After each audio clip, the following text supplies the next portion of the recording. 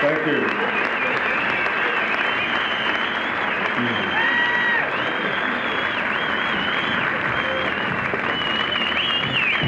Thank you, Commissioner, for your gracious remarks.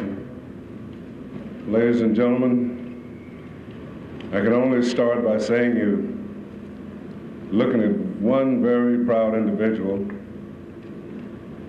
the son of Gladys Russell, my stepfather, Percy. Could you stand as I call these names?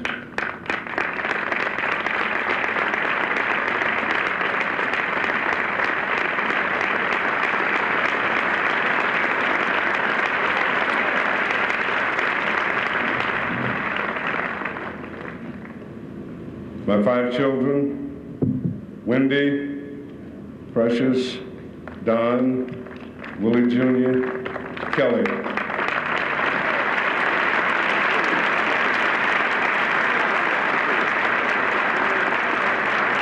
They doused me with champagne last night.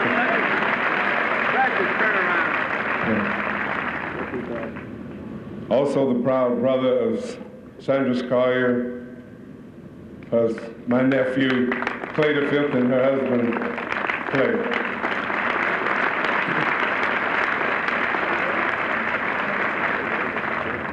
I don't think anyone can accurately describe the feeling that I'm feeling here today.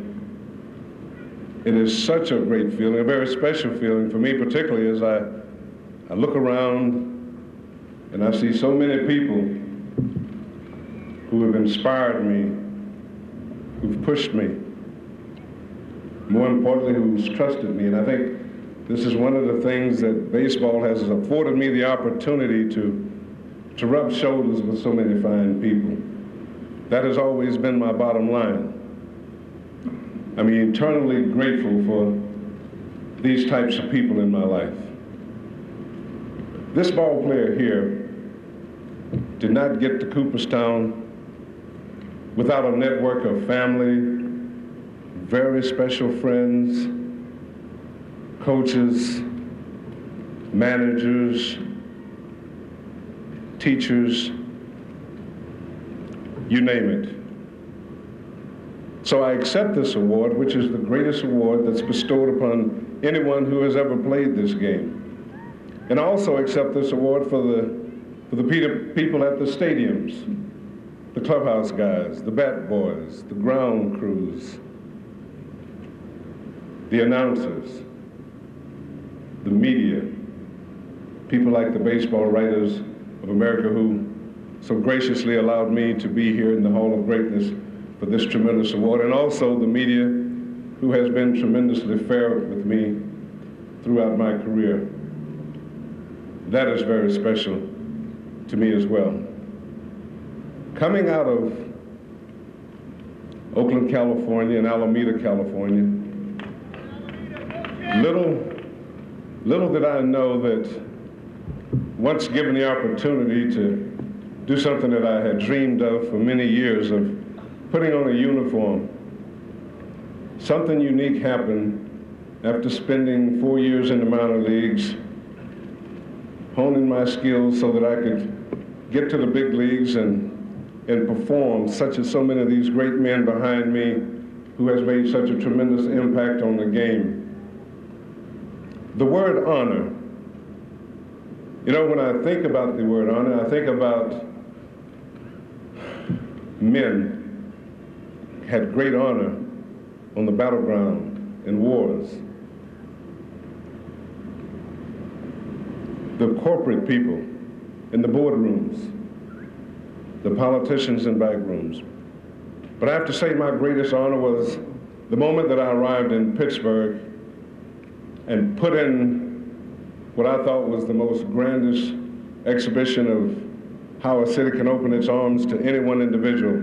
I came in through the Fort Pitt tunnels, and it was the most beautiful thing that I'd ever observed.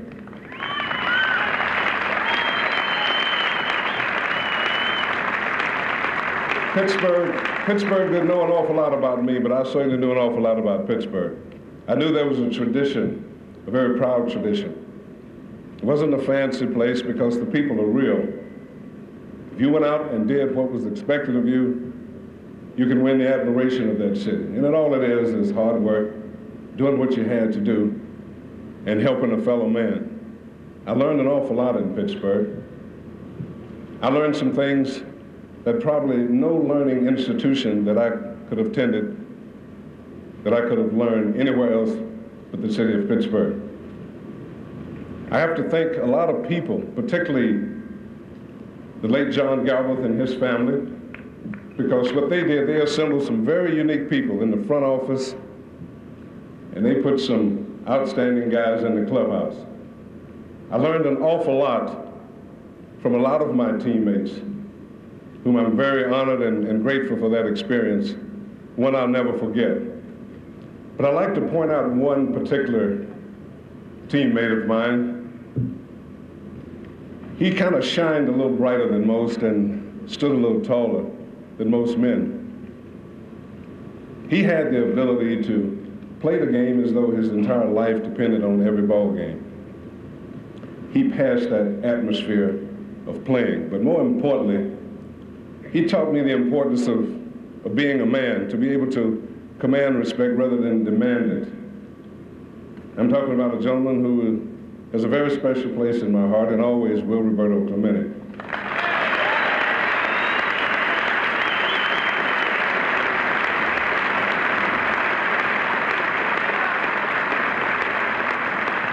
What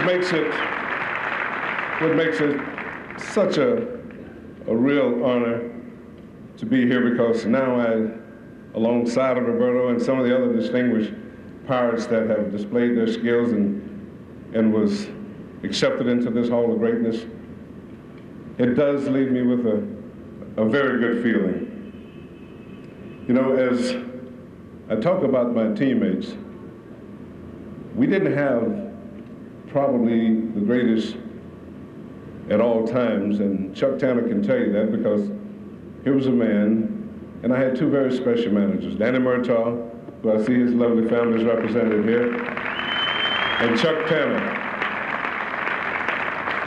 I learned an awful lot from both of these men. Not to say that the other managers that I played for was not equally important, but it was just something very special about both of them. One would sit back and tell the Irish tales and chew his tobacco and spit tobacco juice on your shoes. Chuck would be the type of individual who smoked cigars and stood right in front of your face, and you know he was smoking cigars. But nevertheless, these were truly committed baseball men that has helped me an awful lot. That was very special in so many ways, and I can never ever forget that. And that's going to help me as I climb the ladder of management, as I certainly want to do in this particular game. It's very special to me.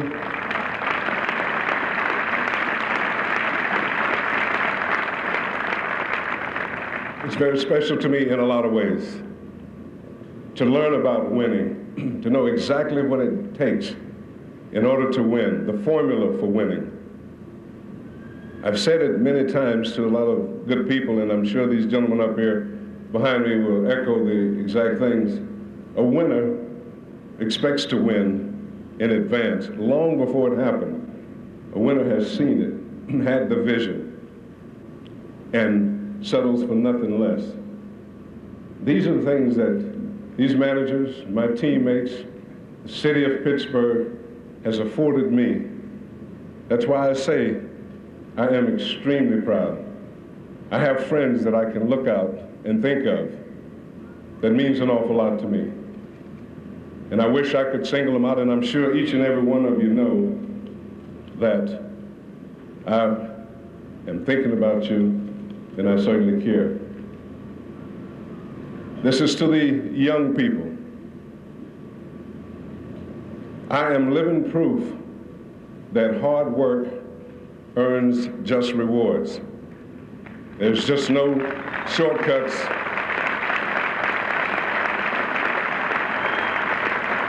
There are no substitutions. The thing that I can pass on to you today is when you feel good about something, when you genuinely know that you care about a profession, and in my case it was baseball. In my heart, I knew I wanted to play baseball, and my mom would be the first to tell you, she probably thought something was wrong with her son when I used to tell her that all I wanted to do was play baseball, and she knew that playing baseball was fine, but the percentages of anybody getting to the big leagues were far-fetched, and the numbers were very small. But the important thing was, given the opportunity, once it happened, to try and do your job so well that the next person coming behind you, excuse the expression, will catch purely hell. And I think that's what commitment, love, and desire means to all of us. To get something that means an awful lot, that's going to allow you to share in the communities, to get there and show how you care about the things that you're fortunate enough to do and there's other people who are less fortunate. Giving. And the kinds of things that had just flabbergasted me to no end. All I ever wanted to do, once I got to Pittsburgh and put on that pirate uniform and wore it very proudly, all I wanted to do was to win and represent the city. And in these 2 rings that I was fortunate enough to get, which we refer to as blood, sweat, and tears, that means an awful lot, folks. And again, it all boils down to the people that we come in contact with. I look out and I see people like Joe Brown, the gentleman that signed me, Bob Zook.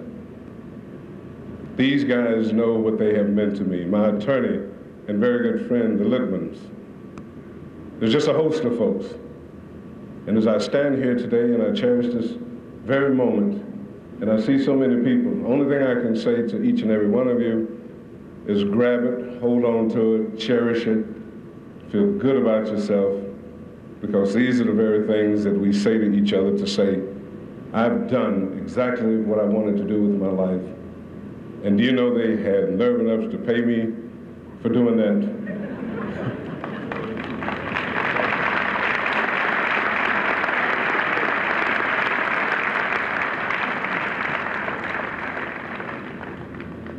In closing, I'd like to make a couple of remarks about where I am with my life today.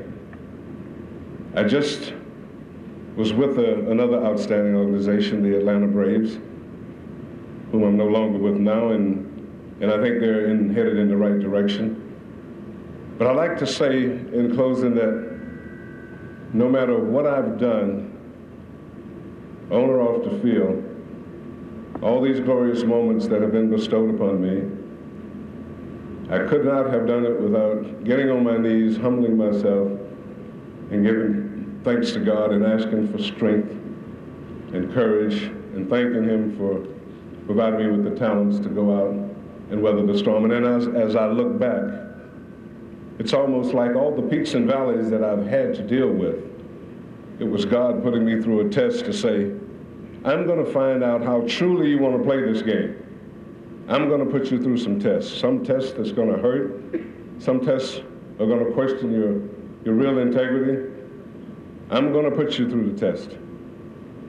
And after every obstacle that I've had to deal with, when the smoke cleared, there was still only one thing that I've ever wanted to do, and that's play baseball.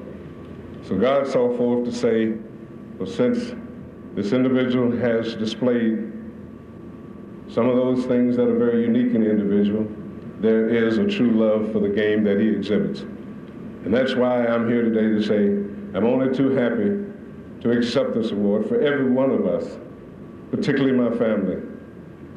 And I'm just going to take this and say, baseball, I want to give something back to you because you've given me an awful lot. Thank you, ladies and gentlemen, and it is an honor. Thank you.